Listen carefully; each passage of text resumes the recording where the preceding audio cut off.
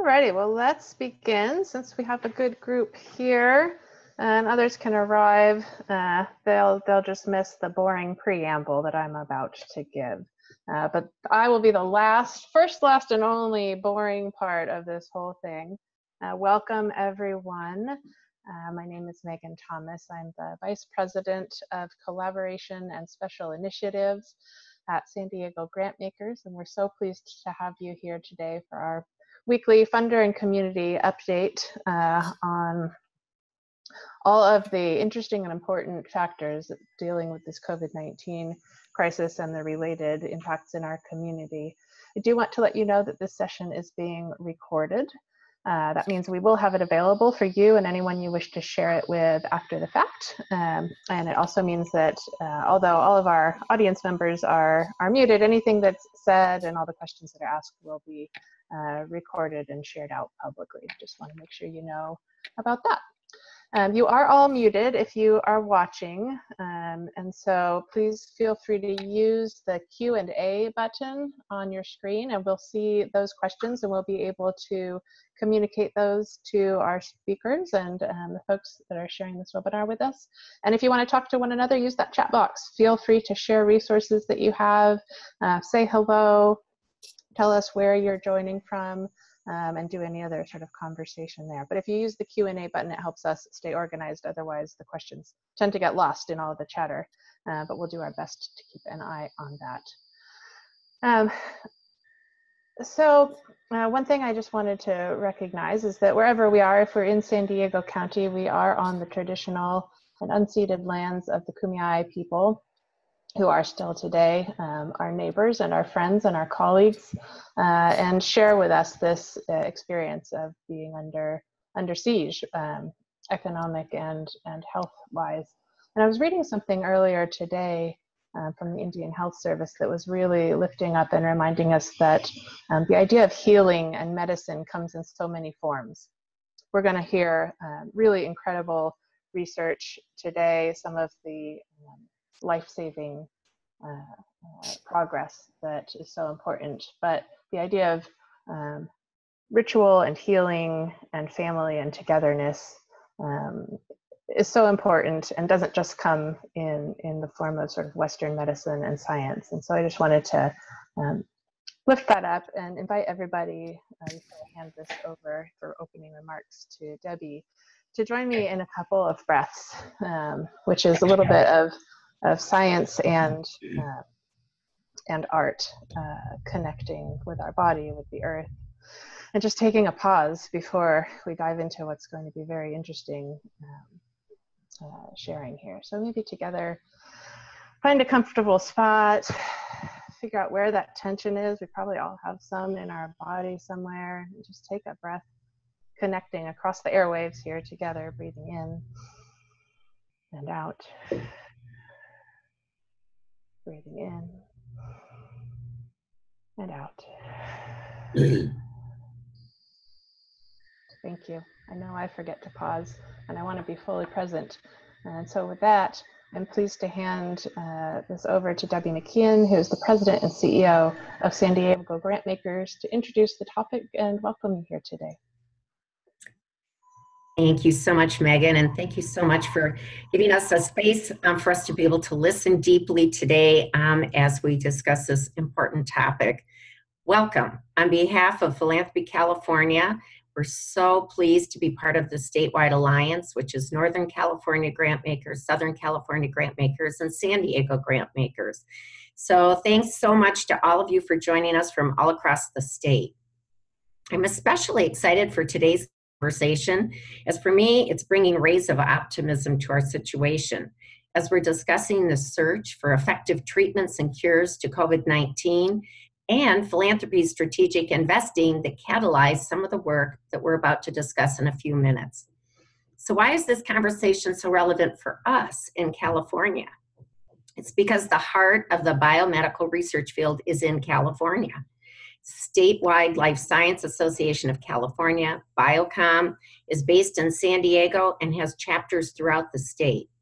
And Scripps Research, also located in San Diego, whose president and leading research you're about to hear, is ranked one of the most influential institutions in the world for its impact on innovation. No more relevant than now as they lead an international search for effective treatments and cures to COVID-19. So how is it that Scripps Research found themselves in this position to lead and respond so quickly? I've gotten to know Pete Schultz, the president and CEO, and the work he leads, and I think you will hear it becomes clear that it isn't by accident. Pete, president of Scripps Research, is at the front of his field for a reason. He leads Scripps Research in solving the problems of today while also supporting innovations that better prepare us to solve problems that lie ahead. One of the things I've learned to admire about Pete is his ability to make the complex world of science accessible. As he explains, the driving forces of science are to see so that we can know. That really resonated with me. As Pete will share, it's philanthropy's trust and support in science and our scientists to help them see that led to support for the creation of a library of drugs. This library is fundamental to the pace at which Scripps is collaborating with colleagues around the globe and leading work to find solutions to COVID-19. As a nonprofit leader, Scripps Research is supported by a breadth of philanthropy and philanthropists. One of philanthropy's leading funders, a well-known colleague to Philanthropy California members, is the Gates Foundation.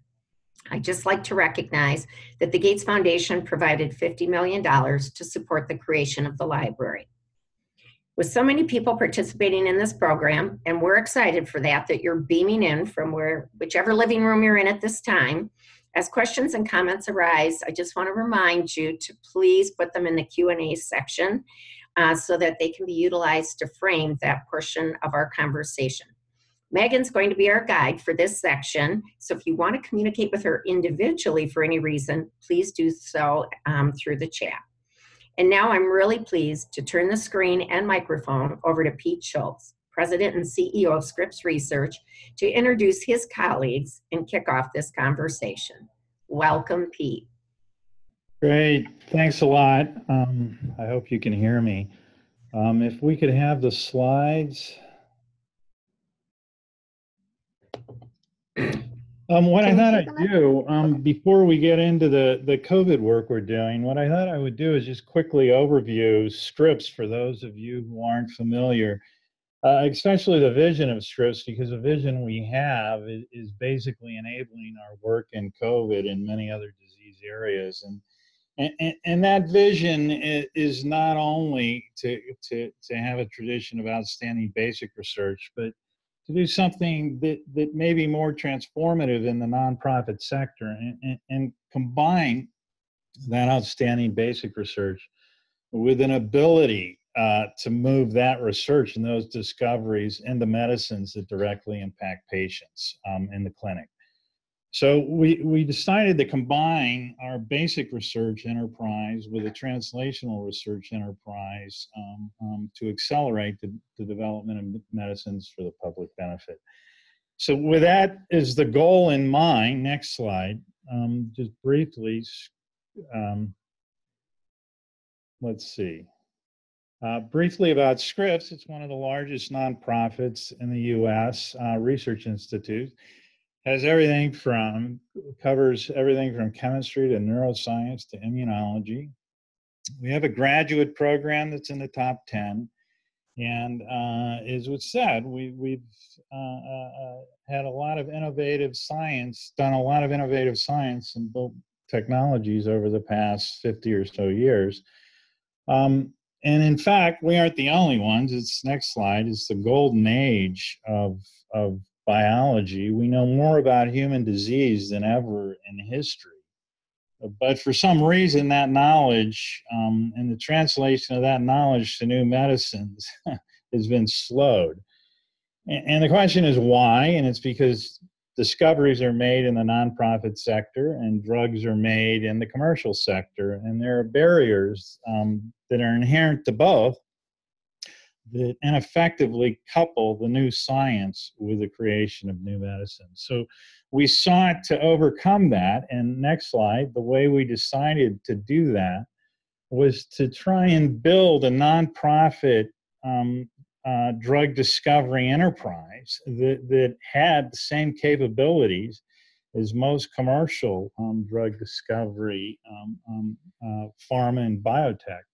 So we started that in 2012. We built Caliber, we called it, as a nonprofit. It has a lot of collaborations with foundations, philanthropists, and pharma. And on the next slide, we've built within Caliber all of the kinds of capabilities that one sees in a, next slide, in a large biotech or pharma. So we can do small molecule drug discovery, screens. We have millions of compounds in our libraries. We can do pharmacology, IND enabling studies, and now we're doing clinical studies on drugs that we've made that have come directly from Scripps discoveries. And so next slide, how well have we done with this? I should point out that one key aspect of what we do, which will be obvious in all of our COVID work as well, is we collaborate with many individuals, not only throughout the United States, but throughout the world, who have biological and expertise and insights that can create new therapies and new approaches towards disease. And we combine that with our translational capabilities to accelerate the development of new therapeutics. Next slide. So how well have we done? Oh, I should point out we combined Caliber with Scripps in 2018. And the idea there was to combine the creativity, talent, and investment in basic research at Scripps with the expertise and focus and processes in drug discovery at Caliber so that we could go all the way from the bench to the bedside. So that was really the theme. And we decided to do that by combining two nonprofit organizations, Scripps and Caliber, and I happen to be president of both, so it was pretty easy to do. So the question is, how well have we done? Next slide. And the answer is we actually, this is our pipeline of later stage programs. We have 3 clinical stage programs, and we have likely 4 to 5 more programs that will enter the clinic in the next 18 months. So, you know, a year and a half from now, we'll probably have 8 to 10 molecules that were made in the nonprofit sector and directly impacting patients. And as a couple of examples, we have, next slide, a regenerative therapy for osteoarthritis that basically grows new cartilage. And it doesn't slow the progression of the disease. We think it'll reverse osteoarthritis and repair the damage. So that's currently in patients in a phase 1 study. The next slide, we've created a novel approach towards cancer therapy, cell-based cancer therapy that exploits what are called CAR T cells. And this is a cell-based therapy that has remarkable efficacy in people with refractory leukemias. Technical issues and safety issues have prevented that from being applied to solid tumors like breast cancer, prostate cancer, and the like. And we think we've developed technologies that overcome those challenges. And right now, we're beginning to recruit patients in collaboration with AbbVie to test this new therapy in cancer patients. We've also, next slide, created an immune-based therapy for prostate cancer. It's the second leading cancer in men, and when it metastasizes, there is no treatment. So again, we've created a T-cell recruiting strategy there. Next slide. And we have other programs ongoing as well. We have programs for neurodegenerative disease like Alzheimer's, Parkinson's, and ALS that are new approaches to treat the immune component of the disease, and we'll be starting to test these in patients in 2021. And on the next slide, we're also working closely on childhood diseases with, for example, Cincinnati Children's Hospital, one of the leading children's hospitals, and we're working on developing new treatments for childhood rasopathies, which affect about 1 in every 3,000 children. And we hope to actually be testing those drugs and with Cincinnati in patients by the year's end. Next slide. So that's, and there are other opportunities. One relevant to COVID, we think we have a way to regenerate lung. So the damage that's caused not only by COPD and by fibrosis, but also by acute viral infections like COVID that damage the lung. We think we have an approach to repair lung. Next slide.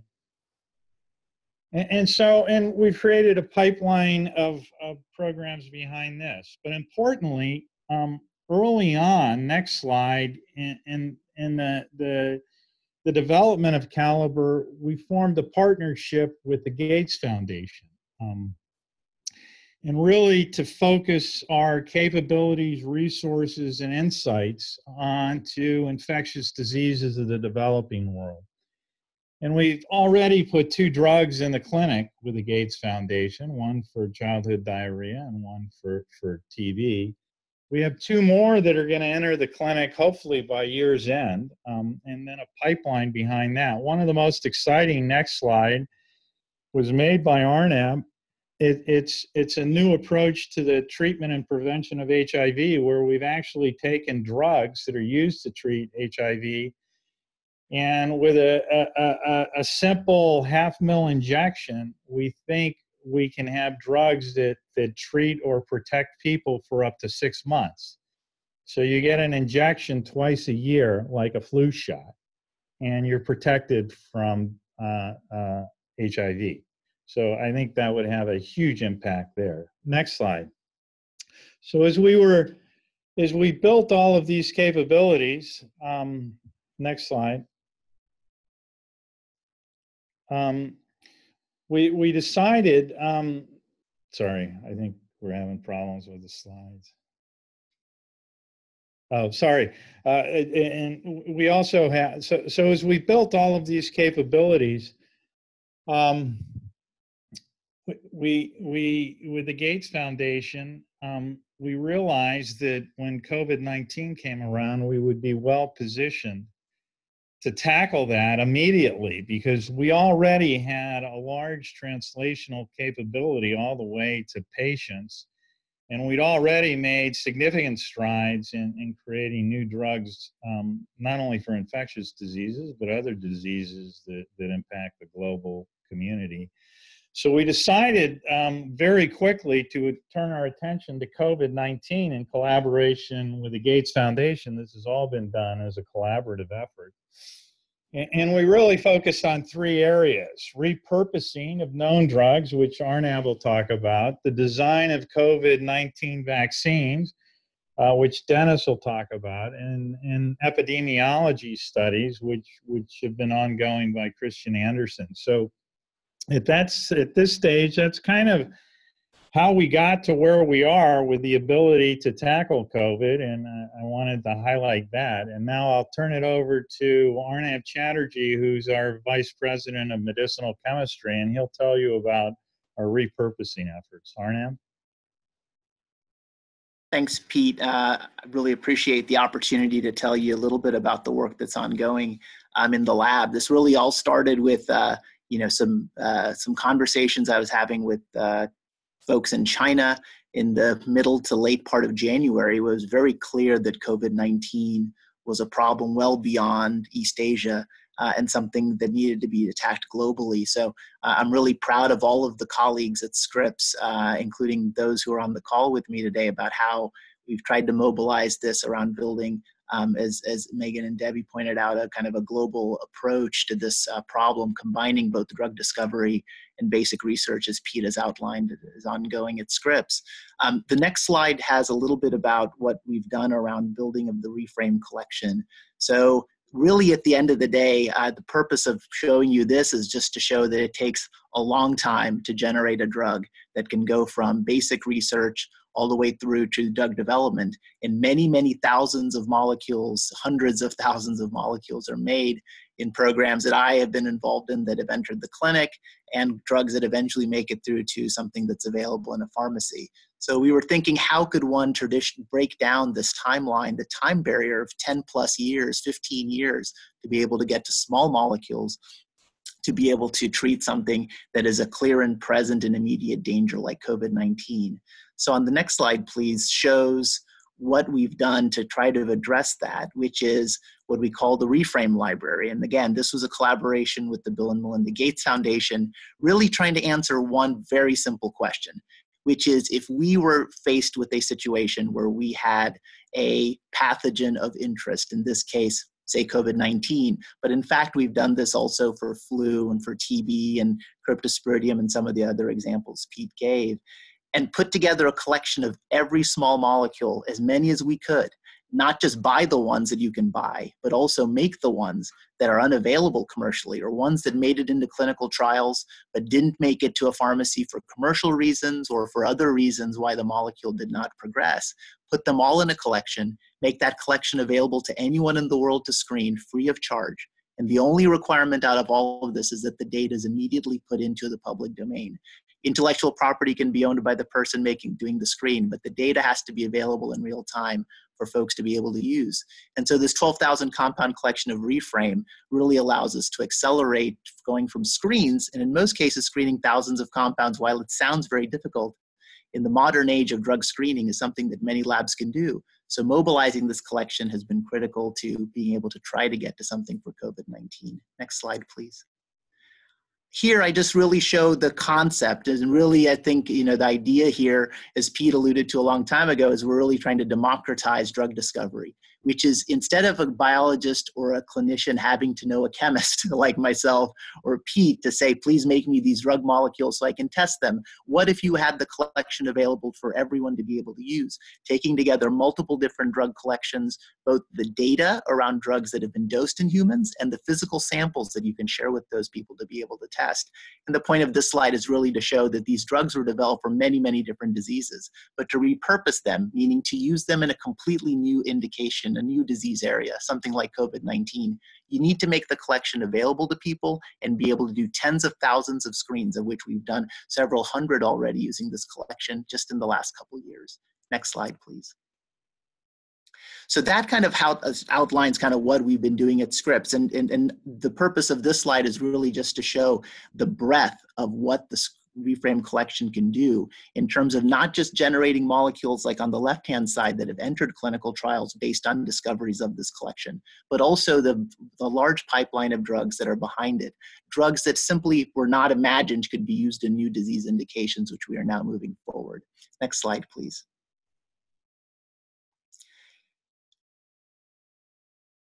Here really just shows just what we've mobilized just in the last 3 months. All of those labs on the upper left-hand side is a real global effort.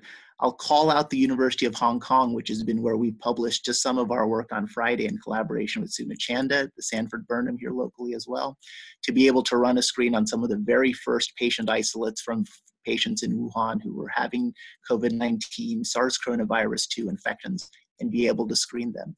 And now you can see that we've expanded that collection dramatically, including both resources both for in vivo testing, meaning testing them in animal models, as well as potential clinical trial investigators to be able to move these forward.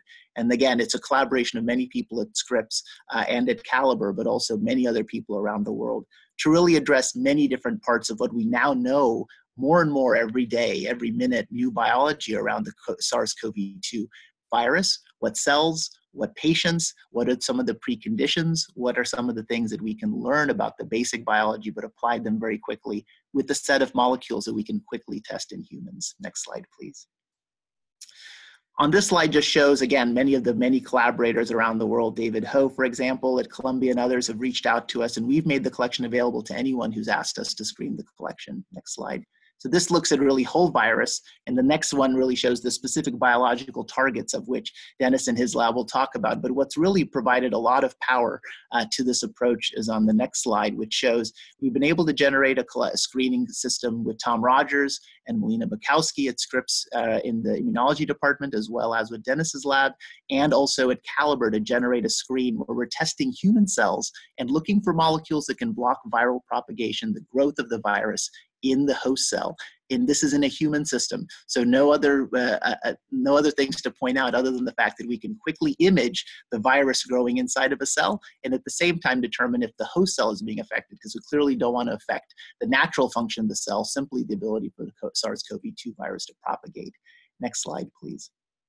And this slide shows just some of the few hits. These were some of the early stage hits that we had. And I just wanted to highlight that all of these on this slide have been generated for safety in humans. Many of them have entered clinical trials, as you can see, and we're now doing follow-up studies to really understand the biology of these. We've published some of this work as of late last week in bioarchives, and we're hoping to publish the screener on the AEC2 work this week as well, to really be able to show to the world that not only can we run these screens, but share the data in real time so we can address the key unmet needs of COVID-19 infection.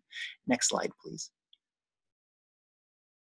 This again just shows one of the other things we want to do. I'm sure many of you have heard about remdesivir, which is the Gilead molecule, which was used for Ebola infections and now is being looked at very closely, very, very closely in SARS-CoV-2 infections and COVID-19.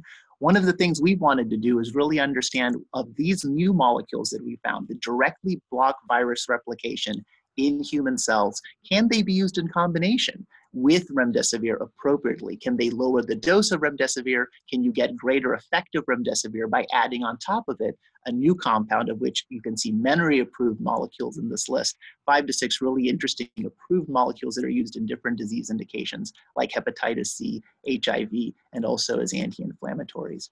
Next slide, please. So really here, as I can show, we've got a very, very large number of molecules to work our way through. And I'm very excited to show that there's a possibility of 5 to 6 of these molecules that we can move quickly into clinical trials, not just for treatment, but also the larger endgame around potential small molecule prophylaxis, as we're actively working on vaccines and other ways of being able to address longer term needs. These molecules could also potentially be used for preventing folks from getting infection, particularly in households that have members who are COVID-2 positive. Next slide, please. And so again, it comes from, again, the ability to build bridges, something that we've been able to build very quickly for this infection. All of the companies shown on the right-hand side have all agreed to apply molecules. These are all major drug discovery groups. And while we know many of the molecules that they have put into clinical trials that we have garnered through public data sources, they also have access to molecules that we don't know about. And screening those compound collections is really important. And in fact, we're already happy to report that the Celgene group here in San Diego has sent us molecules. We've already sent them back data on some 700 molecules they've sent to us for screening against SARS-CoV-2 in the human system. Next slide, please. The next set of slides is for Dennis, but my point is that the small molecule drug discovery collections here can provide really interesting points for clinical investigations as well as further understanding of the disease biology of SARS-CoV-2 infection. Thanks. And this speech is to introduce Dennis. Dennis is chair of our immunology department, and Dennis has led the largest rational vaccine design effort in the nonprofit sector with vaccines now in clinical trials for AIDS, and also he's developing vaccines for influenza, potential influenza pandemic. So Dennis, it's all yours. Yeah, thanks, Pete.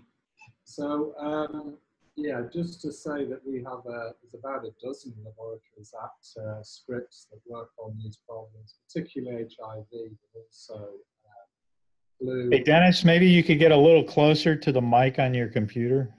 Oh, I'm pretty much on top of it. How is that? That's great. Okay. Okay. So there's about a dozen laboratories working on HIV primarily, but also flu and malaria, antibodies and vaccines, particularly the vaccines aspect. And so we have a lot of tools in place and a lot of know-how. And so with the advent of COVID-19, we've switched a lot of efforts to working on that. So, and I'm just going to tell you very briefly about that in a fairly straightforward manner. But what I'm going to begin with is a bit of a primer on viruses, antibodies, vaccines. I think it's important to make one or two distinctions here. So the next slide and the first click just shows you, oh, no, yeah, thank you.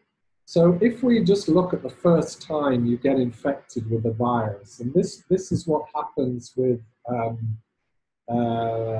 SARS-CoV-2, which is the vaccine that causes, which is the virus that causes COVID-19, then what happens is the following. So the first click will show you what happens. You get infected at the bottom there, and what happens is the virus starts multiplying exponentially in your cells. It damages cells, it leads to tissue damage, it leads to illness. And you know, the viral load goes up, and if it just keeps going up, then you know, you're in real trouble. But what generally happens is that immunity kicks in, and the viral load is brought down again, and eventually you resolve the infection, and off you go. Now, how does that happen?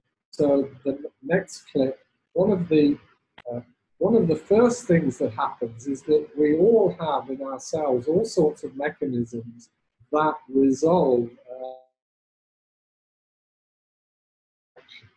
and that in itself can lead or certainly contribute strongly to resolution of infection. The next clip. However, what can also happen is that innate response, as it's called, can go on for too long. And it can start, then you can start to get tissue damage, not just from the virus, but from your own immune system. And that seems to be what happens in COVID-19. You get infected, you get the symptoms from the virus for about a week, and then hopefully you're fine. If you're not, then you'll start to see a second wave of symptoms coming on, particularly from the immune system attack on your own tissues. Now, the innate response is one response. The next clip shows you what's usually very important in resolving an initial first infection is what's called the T-cell response, which is cells that are white blood cells that recognize or scan for infected cells and eliminate them.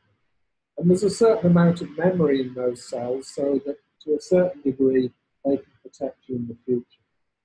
The next clip shows you that as the virus multiplies, it makes lots of material, foreign material, that antibodies are set up to recognize. So now you make a large number of binding antibodies.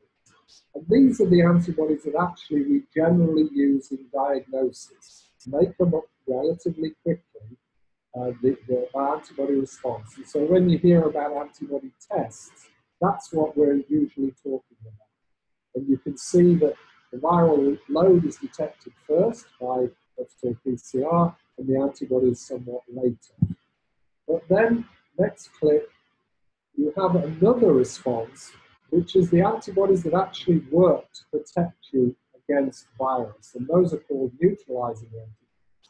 I'll say a little more in a moment. And those antibodies are what generally provide you with immunity. And those antibodies are generally what we're trying to induce through vaccination. So that's a kind of quick primer. If we look at the next slide next slide, please. So let's just look at what antibodies, and you've probably seen these many times, this kind of Y-shaped protein. And they're the key to resisting reinfection. That's why generally we don't get infected with the same bug twice. And they're also the key to vaccines. And there are a number of important features. They recognize shapes. So what that means is what is highly significant there is they have to distinguish the shapes of the proteins that are foreign from those of your own body. And they do that. And they pick up on foreign shapes as they appear. And of course, this is the whole basis of vaccination, because if you give a person a given protein with a given shapes on it, you'll make antibodies. And the body doesn't know whether those shapes were on the pathogen or on something else, or in what form they were. And so vaccines work by presenting shapes in non-deadly forms, like inactivated viruses, attenuated viruses, or proteins from the surface of the virus. And then it turns out that antibodies can improve with more contact with the shape. So it takes a while to get really good antibodies, neutralizing antibodies, maybe 2-3 months. So they're not really so much involved in the initial stages of a new virus, but they will come up slowly to protect you against the next time. And hopefully, we have long-term memory. So yellow fever, for example, if you have yellow fever, you will still be making antibodies against that 60 again, generally. So those are the key features of antibodies. Now, if we look at the virus that we're talking about here, next slide. Next slide, please. There is the virus on the left-hand side. What you'll see is that in the red there is the genetic material. That's the whole basis of the virus. The virus wants to get that genetic material, inject it into your cells, so that your cells are taken over, and instead of doing what they should do, they make virus particles, and lots of them, and very quickly. So that's the particle that we want to stop, and it's covered in this membrane in yellow, and on the and those spike proteins are what the virus uses to attach to target cells, your cells. And what we want to do is to stop those spike proteins binding your cells. And that's what the antibodies do. The next slide shows you to scale SARS-CoV-2 with antibodies now beginning to bind to the spike protein, the red S protein. And when they coat the virus can no longer get into your cells. And the next slide just gives you a better view of a couple of spikes. You can see the antibodies are quite large, and they really gum up the works of the virus trying to get into your cells. The next slide, now we get on to the two topics, vaccines and antibodies. And so I'll just tell you a little bit about what's happening with COVID vaccines, and then on one slide what we're doing, which is somewhat different. So all vaccines that are based on inducing neutralizing antibodies, what their aim is to present to the antibody system the S protein. So if you look at the top there, and you'll see little S's drawn down there. So that's what the vaccines are about. Now, the first two vaccines are use genetic material to, the genetic material has been prepared with a gene for the S protein in it. And what the hope is that they're injected into you, and that they then enter your cells, and once the S protein comes out, antibodies start to be made against the S protein. Okay, and that is a very rapid way to do a vaccine, because you just need to make genes. And that's why you'll see that Moderna and Inovio have these vaccines already in people, because they're using genetic systems. An alternative is to actually make the protein, put that in, and that is takes longer, but that's another way to do it. Another way, the brown there, is to take a harmless virus that can infect your cells, but clone into it the SARS-CoV-2 S protein and get that virus to infect you and make S protein in that way. And that's some of the most promising vaccines that you'll hear about, something called adenovirus 26 or VSV, those are two different vector vaccines. Or you could go to the old ways, which is an inactivated vaccine or a live attenuated. The latter, you've got to be very careful. Both of those bottom two were, for example, how polio vaccines were made, the Salk vaccine and the live attenuated. But those tend to be less favoured these days. There are more safety issues with them, various other problems. So those are the vaccines that are currently being tried.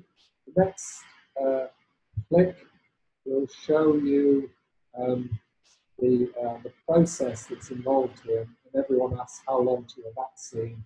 And the true answer is we don't know. It depends upon how many problems are encountered on the way. The RNA vaccine is in people now. If everything went totally according to plan, you know, it's possible there could be a vaccine, maybe not enough amount to vaccinate the whole, let's say, of the country, but there would be a pretty good indication of a vaccine working to have vaccinated large numbers of people. If everything went totally according to plan, usually it doesn't. So these are the steps that are involved generally. So you have to make this stuff in GMP, good manufacturing practice, you know, it's got to be sterile and so on. And normally you would have clinical trials.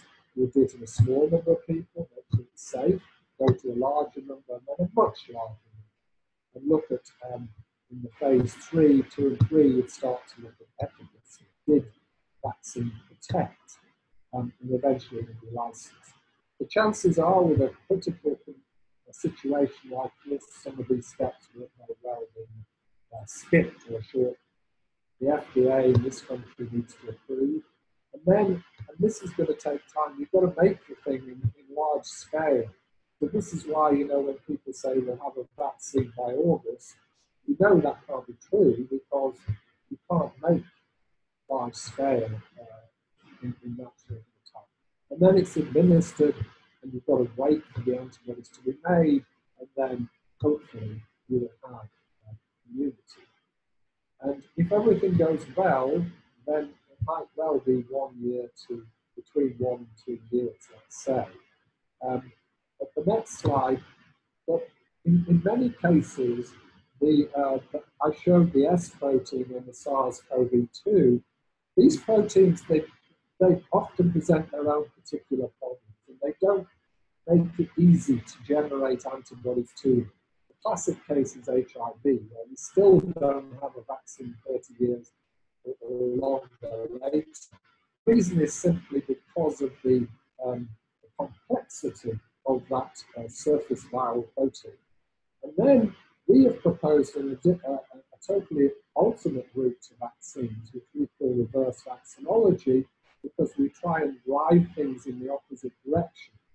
So what we do is we look at infected individuals, we isolate from them antibodies, because some individuals will always make somewhat protective antibodies. We then study them, we then realize that we're just talking about antibodies recognizing shapes. This all sounds easy, but it's not. It takes a long time. And then we have to take those shapes and put them in some sort of form that we can use to vaccinate.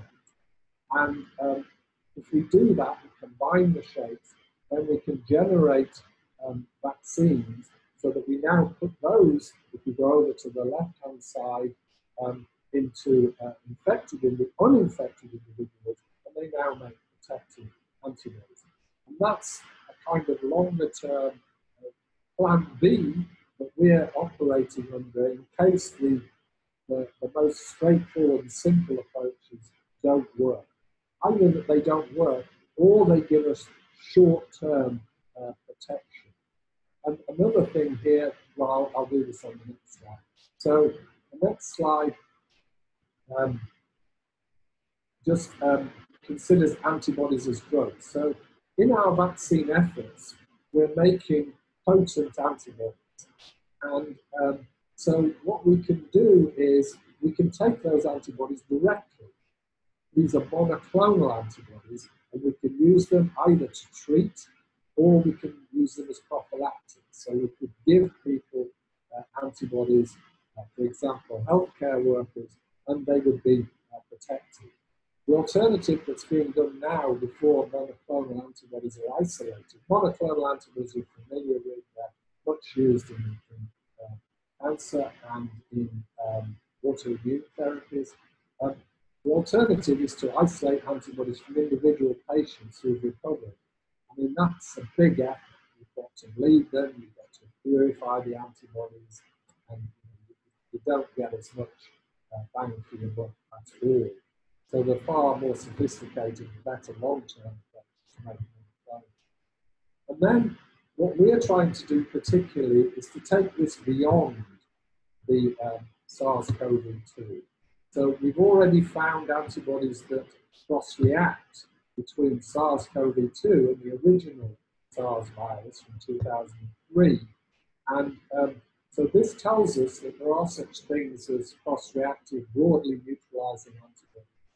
And we are particularly interested in those in the hope that we can use them not just against this outbreak, but against new emerging coronaviruses. And we think that that's, should be looked at very strongly, because there's going to be more of these, maybe not now, maybe not for the next 20 years, but, let's put in the effort now to try and select for antibodies that would protect us generally.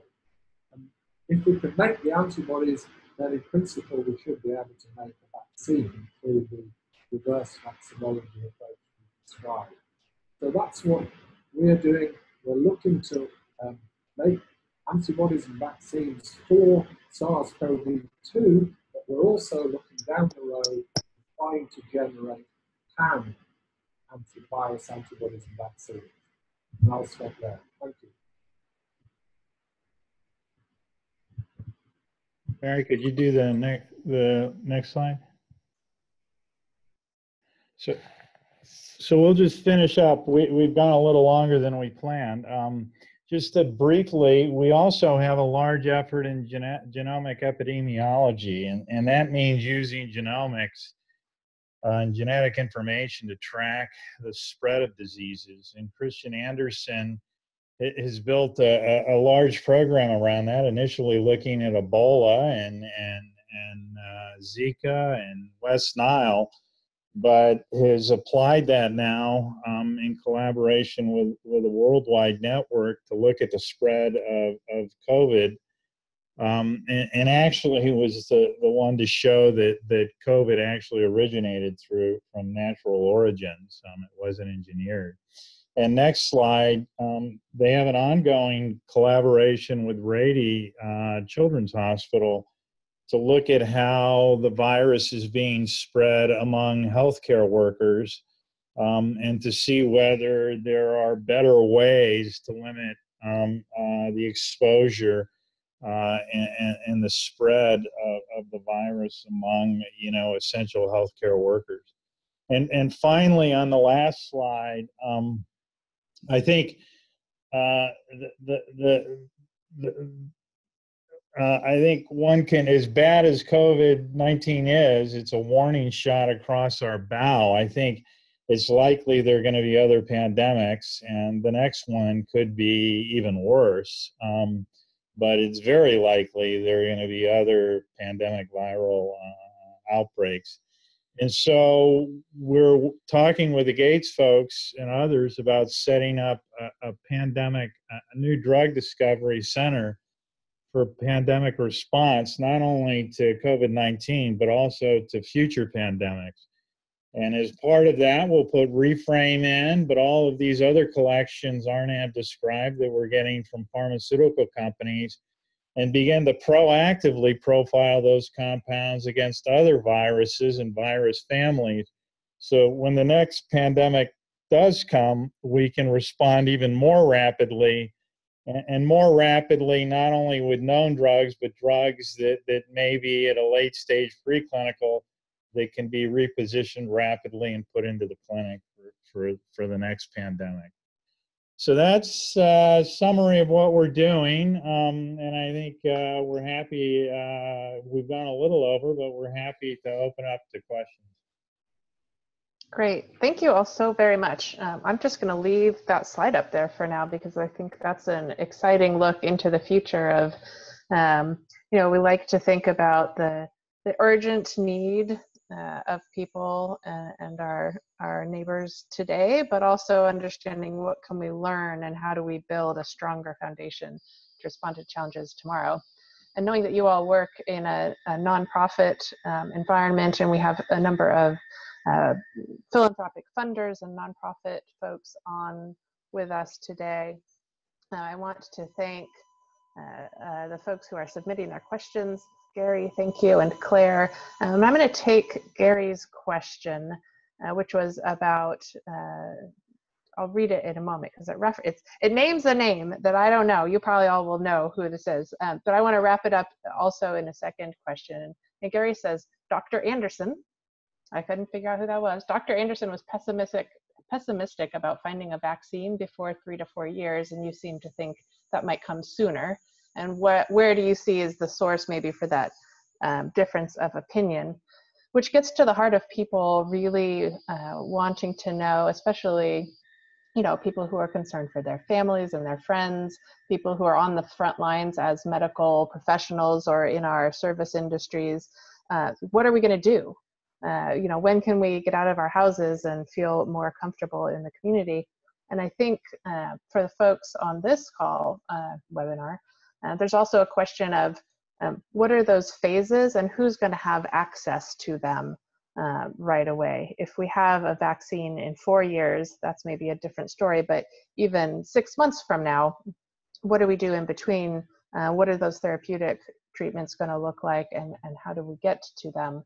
And so maybe whichever of you wants to address any piece of that in terms of the timing, the difference in the scientific community about what that looks like, and how we're then going to be able to give people answers in the community, knowing that for some folks going to a doctor is easy, and for others it's a different story.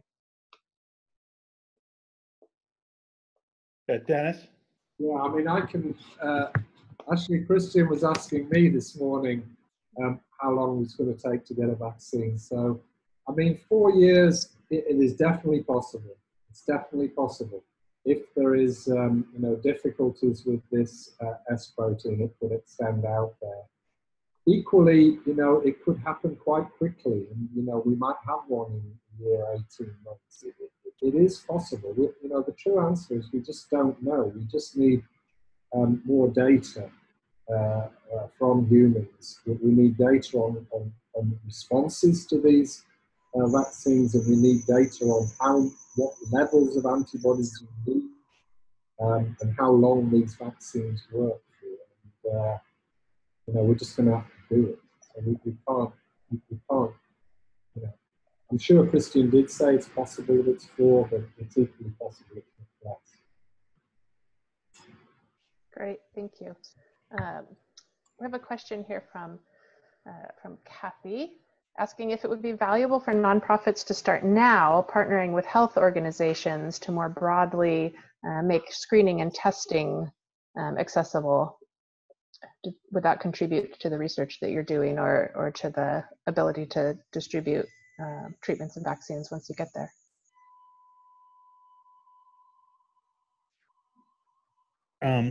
I think we don't have diagnostics ongoing ourselves, but I think, and I think there are a lot of diagnostics being developed already in the nonprofit and for-profit sectors, commercial sectors. So I think that linkage has already occurred for those people who in the academic community who create diagnostics, either DNA-based diagnostics or antibody-based diagnostics.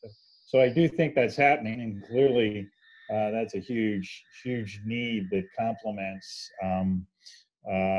developing vaccines and drugs. Great. Yeah, and we heard recently from one of our health clinics down in San Isidro about how they're trying to help just get information out to people so that they understand what's being done, where they can put their trust, because we know that scientists, when you survey folks, just, average individual folks out in the community, even in times of plenty and of health, scientists are at the very top of the list of who is trusted, and nonprofits rank very high on the institutional ranking as well. And so it's encouraging to know that science and the nonprofit community are coming together to find answers. Claire, I know that we didn't get to your questions, and Lisa, thank you so much. I will pass those along to see if we can get you some answers offline, but I want to make sure that we're mindful of the time here, and go ahead and bring Debbie McKeon back to close us out and express thanks. Thank you, everybody, so much for your time today.